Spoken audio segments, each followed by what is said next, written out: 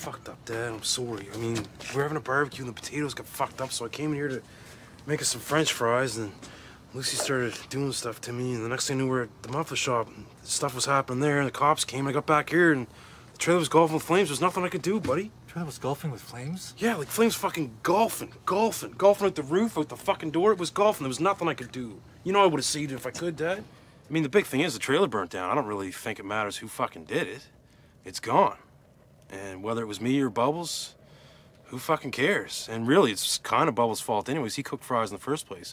If Bubbles hadn't cooked the fries in the first place, I wouldn't have had the idea to cook the fries. Come on, buddy. Who's